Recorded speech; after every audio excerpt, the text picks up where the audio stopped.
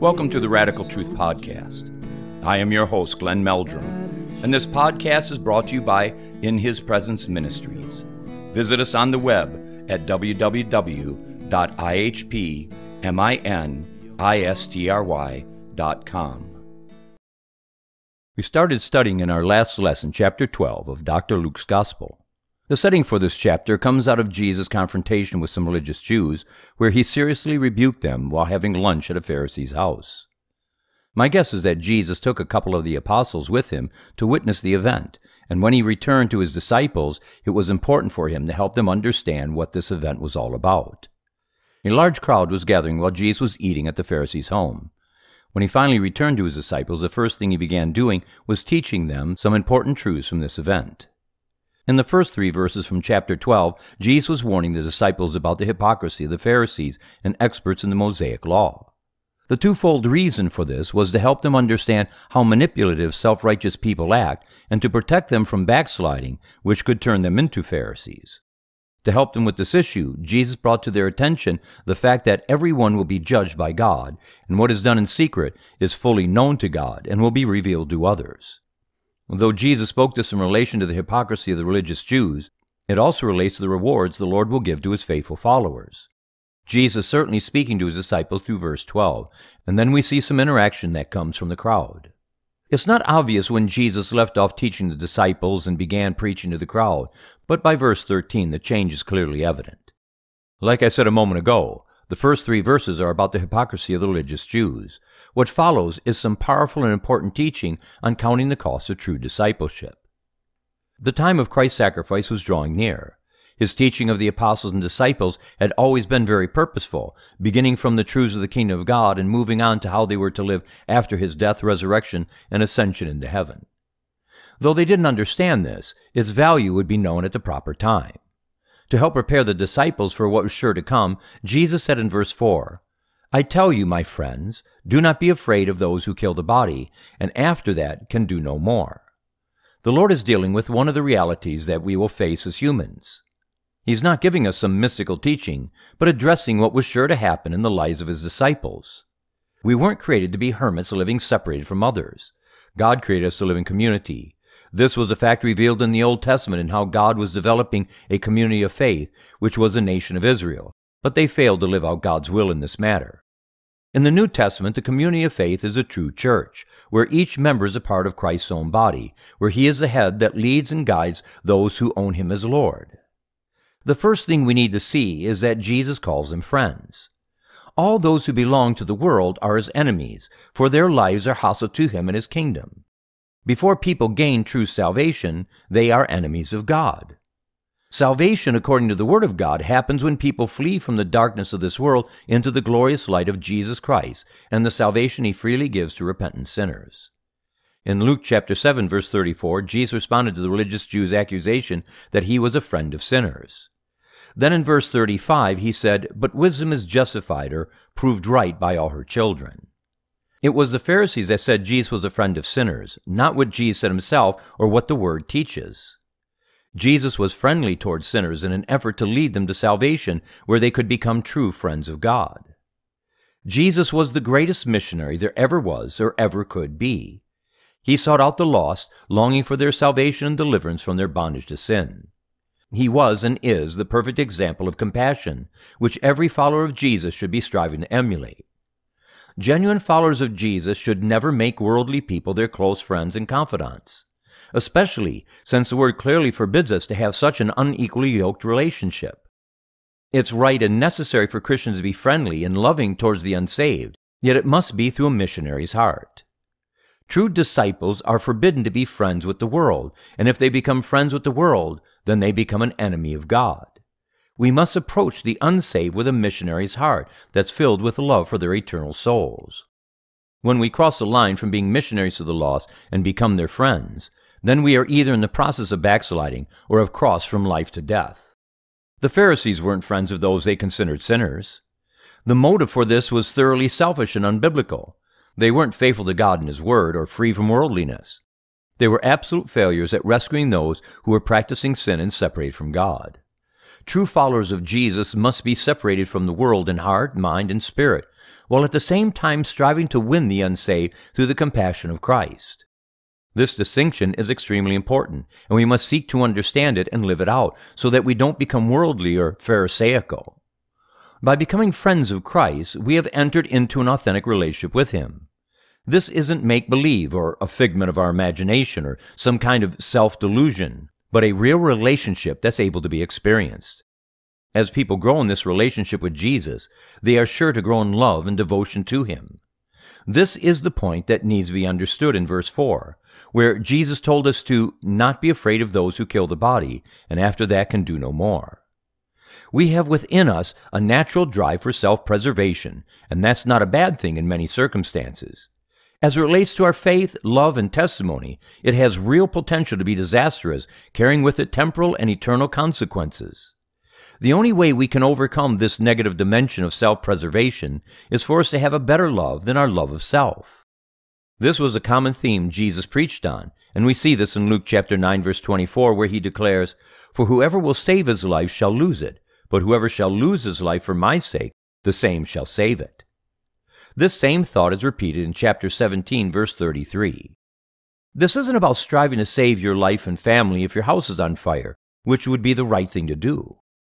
This is seeking to protect yourself from suffering for Christ, which is an integral part of proclaiming the gospel to a perishing world. Jesus is addressing what happens when persecution comes against the church, and if we seek to preserve our life from the cost of discipleship, then we can't be a disciple or friend of Jesus. We are commanded to not be afraid of those who can only kill the body, but are powerless to touch the real life of people, which is their eternal soul. Though Jesus specifically talking about persecution, I think it can relate to many situations we are in as He deals with in the following verses. The Apostle John shared in his Gospel something similar to what Dr. Luke wrote, but the Lord also presented a different idea in both verses. In John chapter 12, verse 25, the Apostle recorded Jesus saying, "The man who loves his life will lose it, while the man who hates his life in this world will keep it for eternal life." The hatred of self that Jesus is talking about isn't some kind of morbid self-hatred or self-depreciation, but is all about hating our sinful nature that needs to be crucified at all costs. If we won't live the crucified life, then we are surely seeking to preserve our life in a way that's contrary to what Jesus is teaching. How will we lay down our life for Jesus if we don't love Him enough to stand against those who verbally assault us? If we are controlled by the fear of man, then we will be afraid of their ridicule and endeavor to secure their good opinion of us. This will cause us to lose Christ's good opinion, which is of the greatest importance and of eternal value. Jesus brought clarity to this thought by stating in verse 5, "But I will show you whom you should fear. Fear him who, after killing the body, has power to throw you into hell. Yes, I tell you, fear him." Jesus makes it clear that God has the power over life and death and over the eternal destination of every person. If we fail to understand this, then we will either not have the fear of God or will only have a fear of death that causes people to seek to save their life rather than relinquishing it to Christ. Jesus boldly tells us that we should fear God, and this is good Bible from cover to cover. King Solomon taught this in Proverbs chapter 1, verse 7. "The fear of the Lord is the beginning of knowledge, but fools despise wisdom and discipline." In Mary's song of praise that happened after Elizabeth gave her a prophetic greeting, she pronounced in Luke chapter 1, verse 50, "His mercy extends to those who fear Him, from generation to generation." This teaches us that mercy is freely given to those who fear the Lord, and the implied conclusion is that He withholds mercy from those who don't fear Him. That's very scary. Jesus had shown Himself to be the most loving person this world has ever known or ever will know. It was out of love that Jesus gave them the warning that they must fear God and not man. People try to do away with the fear of God or turn it into mere reverence, rather than understanding that Jesus is the most dangerous being that there ever was or ever could be. In the cheap grace, wimpy love of God teaching that's overtaken the church at large, there's no room for the fear of God. We see from verses like Psalms 103, verse 11, how love and the fear of God go hand in hand. For as high as the heavens are above the earth, so great is His love for those who fear Him. Scripture has a tremendous amount to say on the fear of God, and rightly so, because without it we are sure to practice sin. Moses told the people in Exodus chapter 20, verse 20, "Do not be afraid. God has come to test you, so that the fear of God will be with you to keep you from sinning. Without the fear of God, we won't have this good and positive influence that can help us flee from sin and its consequences. It is right and necessary to fear God, since He not only has the power and right to kill our physical bodies, but possesses the sole right and power to cast us into hell. People can only kill the body. They don't have the power or right to cast people into hell. The eternal punishment of hell is infinitely worse than the death of our body. To understand this, we must have sound biblical knowledge concerning eternity and the faith to believe what the Lord said on this all-important subject. If we believe that we are no better than dogs that die, whose only life is in this world, then there's no advantage to suffer the rejection of this world or to stop the practice of sin. But if we are eternal creatures, which we are, who had a beginning and will live forever, then what happens to us after the death of our body is of paramount importance. The condition in which we die will determine our eternal destiny. If we die in the practice of sin, then we will die throughout eternity by being left alone by God, and this is a hell worse than anything human language can describe. But if we die to our sinful nature through divine grace, then we will be with Jesus forever, seeing the wonder and beauty of who He is and enjoying what He will give to those who endure to the end by loving Him supremely. It's a travesty that the preaching of the fear of God has been virtually abandoned by the church. The results of this is seen in the compromise that is spread throughout vast portions of the American church. The fear of God is a truth that's essential to living right with God, and when this message is abandoned, it will surely breed compromise and contempt for God in those that claim to be Christian. The next truth Jesus gave His followers is found in verse 6. Are not 5 sparrows sold for 2 pennies? Yet not one of them is forgotten by God. Sparrows were used for food by the poor. They are small birds with little meat that was sold at a very cheap price. Matthew's account of Jesus teaching this principle has him saying that 2 sparrows were worth a penny, and Luke states that you could buy 5 for 2 pennies. I guess it was buy 4, get 1 free. Jesus mentioned the extremely small denomination of money these birds cost, and the little value that was placed upon them, to show how much value the Lord puts on His followers. Matthew added Jesus saying in chapter 10, verse 31, So don't be afraid, you are worth more than many sparrows. Here is the providence of God that's demonstrated in how He takes care of the sparrows and knows when each one dies. His foreknowledge doesn't mean that these birds were determined by God's sovereign will to die in a sparrow soup, but that the Lord is mindful of every creature no matter how small and insignificant they may seem to us. Nobody, and this means absolutely nobody, knows how God's sovereignty works along with mankind's free will, which He gave to them according to His sovereign will. The import of what Jesus' teaching has to do with bringing comfort to His disciples over the fact that the Lord knows them intimately and what they need before they even ask. The Lord knows all those who suffer for the cause of Christ. He cares for them through their suffering until they are either delivered from what caused their suffering or are delivered through death. Jesus went on to say in verse 7, Indeed, the very hairs of your head are all numbered. Don't be afraid, you are worth more than many sparrows. Since the number of the hairs on our head are constantly changing, the Lord must be constantly watching over us. There's nothing we go through that He doesn't see or care about. He's mindful of our condition and needs in real time, and we can take comfort that He's watching over us for our eternal good. How many times have we felt alone, abandoned, or neglected by God? Yet our feelings didn't line up with the truth of who God is as He has revealed Himself in Scripture. Jesus promised to never leave us, not because we have intrinsic value in ourselves, but because the Lord chose to set His affection on us. It's the nature of God to care for all of His creation, and as an all-knowing, ever-present God, He knows absolutely everything about everything, and that includes us. For those who walk with Jesus, this should be a wonderful comfort because there's nothing we go through that He doesn't see and care about. Yet for those who don't know Him or are backslidden, comprehending that God knows them in absolute terms should be terrifying. I imagine that as Jesus was teaching this to the disciples, when He came to the point that they are worth more than many sparrows, that He had a big grin on His face and a twinkle in His eye. Jesus didn't become human to rescue sparrows, and He didn't die on the cross so that their sins could be forgiven, since sparrows don't sin or have a sin nature. The Lord thought that we were of great enough value to redeem us by becoming our atoning sacrifice. Jesus told us not to be afraid because he knows us and everything that concerns us.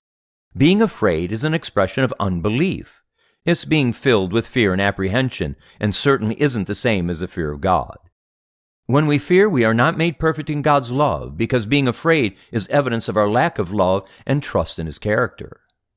In verse 8, Jesus said, "I tell you, whoever acknowledges me before men, the Son of Man will also acknowledge him before the angels of God."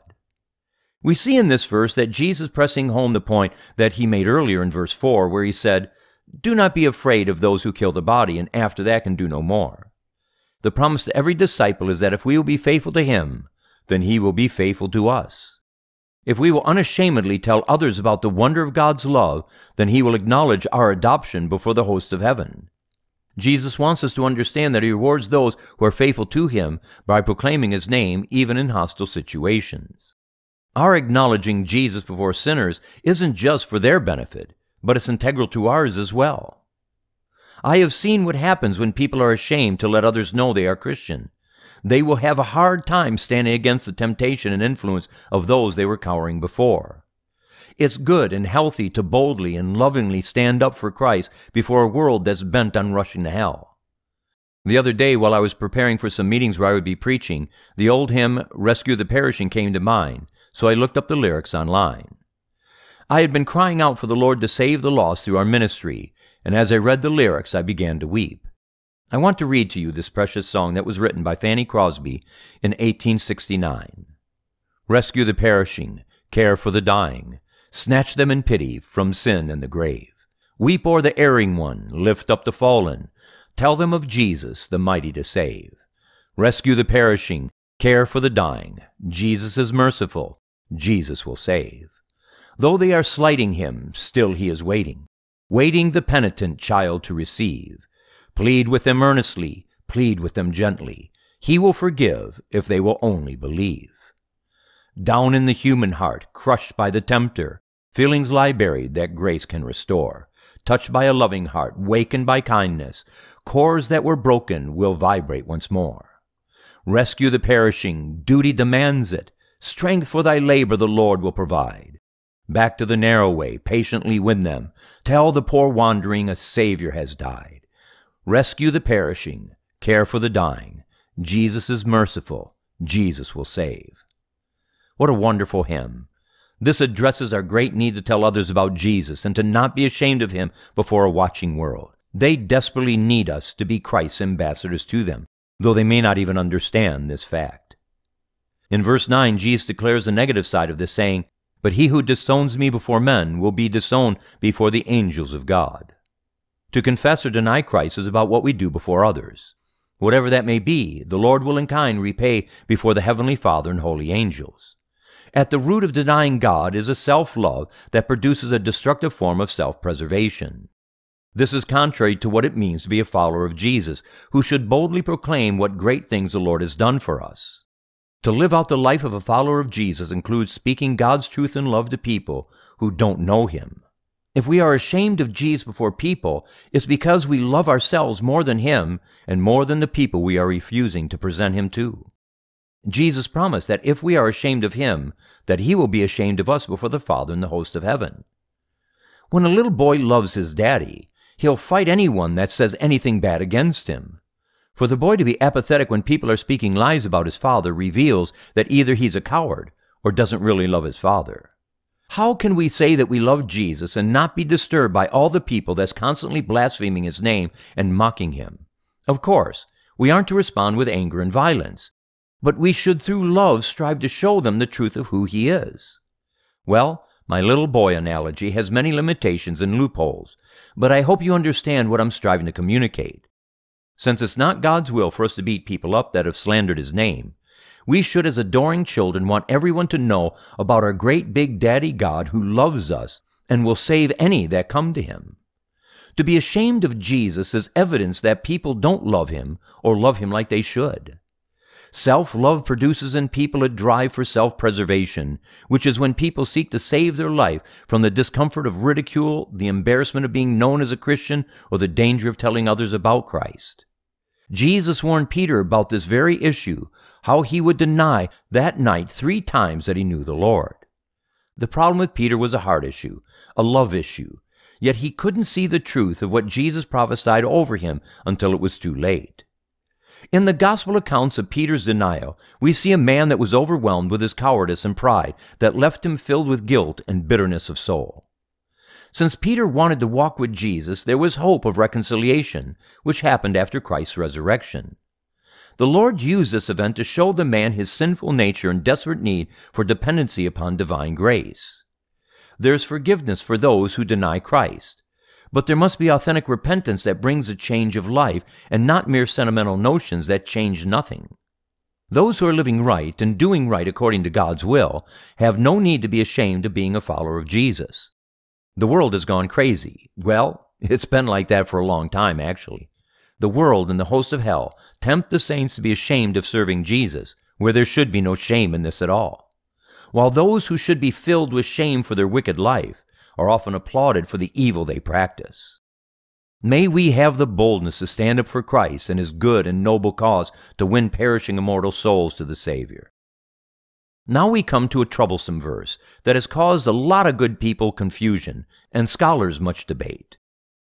Verse 10 reads, "And everyone who speaks a word against the Son of Man will be forgiven, but anyone who blasphemes against the Holy Spirit will not be forgiven." I want to begin by stating a few obvious points. First, Jesus reveals the divinity of the Holy Spirit by elevating the Spirit's position above himself. Another point is that everyone who speaks a word against the Son of Man will be forgiven. This doesn't mean that people are automatically forgiven if they blaspheme Jesus or speak against him, but that the potential is there if they will repent. We can also say that it's clear what Jesus said about people who blaspheme the Holy Spirit, that they will not be forgiven. This isn't a new idea where people cross a line in the practice of sin, and the Lord declares that he will not forgive them. I recently mentioned in one of the lessons the story of King Manasseh and how the Lord said he would never forgive all the blood that he shed in Jerusalem. For some reason, we have come to believe that the Lord must forgive our sin if we ask him, but that's not what the Word teaches. The Lord isn't obligated to forgive us, but he does so because he is merciful and slow to anger, and as a result, we can trust what he said about repentance and forgiveness. People can't repent unless the Lord gives them the opportunity, and this is what Jesus taught in John chapter 6, verse 44. "No man can come to me except the Father, which has sent me, draws him." Those who blaspheme the Holy Spirit will never again experience the Lord drawing them to salvation. Some commentators made the claim that the unforgivable sin could only be committed during the life of Christ, but there's no scriptural evidence for this. Over all my years of ministry, I have come across many people that thought they had blasphemed the Holy Spirit, believing that the Lord wouldn't forgive them, so they felt utterly hopeless. I told each of them that they wouldn't be under conviction or be drawn to the Lord if they had committed the unforgivable sin. To sin so grievously against God means that people would never feel the Spirit's tugging at their heart, and they would only grow harder and more hateful against him. I don't think this is a common sin people commit. Yet the fact that Jesus mentioned it shows that it does happen. The challenge with the verse centers upon what it means for a person to blaspheme the Holy Spirit. The dictionary definition for blaspheme is to speak impiously or irreverently of God or sacred things. It is to speak evil of God and slander him. This definition is rather broad, for it could include what many genuine followers of Jesus said before coming to salvation, which reveals that they didn't blaspheme the Holy Spirit. The Greek definition of the word Jesus used is similar to the dictionary definition. To blaspheme is to vilify, defame, revile, or speak evil against. Jesus said that if people vilified him, that they could be forgiven, but if they sinned in that way against the Holy Spirit, that they would never be forgiven, which means that they would never make heaven their home. To help us understand what this sin is, we need to look at the other accounts where Jesus said this. The account in Matthew is found in chapter 12, beginning in verse 22, where Jesus cast a demon out of a man that had caused him to be blind and mute. The response of the Pharisees was to say that Jesus cast demons out through the power of Satan. Then in verses 31 and 32, Jesus said, "So I tell you, every sin and blasphemy will be forgiven men, but the blasphemy against the Spirit will not be forgiven. Anyone who speaks a word against the Son of Man will be forgiven. But anyone who speaks against the Holy Spirit will not be forgiven, either in this age or in the age to come." Jesus repeated himself on both points, that those who blaspheme against the Holy Spirit will not be forgiven, and that those who blaspheme Jesus could be forgiven. The severity of blaspheming the Holy Spirit is seen in the point that they will not be forgiven either in this age or in the age to come. Jesus said that he will forgive every sin and blasphemy against him to help people understand that it's his heart and desire to forgive people. It appears that the blasphemy against the Holy Spirit is a very rare and aggravated form of sin. Mark chapter 3, verses 28 through 30 sheds more light on the subject. I tell you the truth, all the sins and blasphemies of men will be forgiven them. But whoever blasphemes against the Holy Spirit will never be forgiven. He is guilty of an eternal sin. He said this because they were saying he has an evil spirit. Jesus said that to blaspheme the Holy Spirit is an eternal sin, and it has to do with the Pharisees saying that Jesus was demon-possessed and performing miracles through demonic power. Here is the crux of the matter. The blasphemy of the Holy Spirit happens when people see the power of the Spirit manifested through verifiable signs, such as healings and casting out demons, and then accredit the power to demons. The first stage of the sin begins with people seeing the power of the Holy Spirit manifested through signs and wonders.